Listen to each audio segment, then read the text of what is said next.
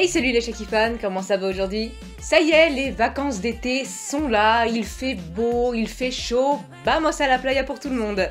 Mais point de vacances pour Puig qui, en ce début de mois, nous propose un tout nouveau parfum de Shakira. Rojo by Shakira est la toute nouvelle fragrance idéale pour les femmes puissantes qui veulent ressentir une explosion de passion et de confiance.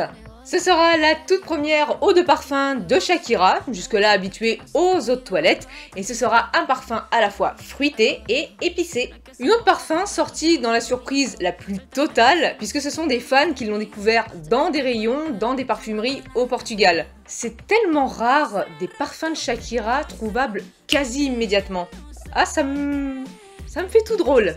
Rojo by Shakira est d'ores et déjà disponible dans certaines boutiques au Portugal en 50 et 80 ml. Et qui dit nouvelle fragrance dit nouveau design. Habitué aux flacons en forme d'étoile ou de silhouette, Rojo by Shakira apporte enfin de la nouveauté.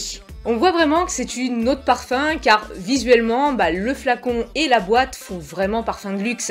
Je vous rassure, ce n'est pas parce que ça sera une eau de parfum qu'elle sera vendue au même prix qu'un Jean-Paul Gaultier ou un Chanel. Rojo by Shakira restera à un prix abordable entre 15 et 25 €. Pour les fans portugais, je vous ai mis en lien dans la description le site sur lequel il est disponible et on se retrouve très vite pour de prochaines vidéos. Hasta pronto, Shakira fans.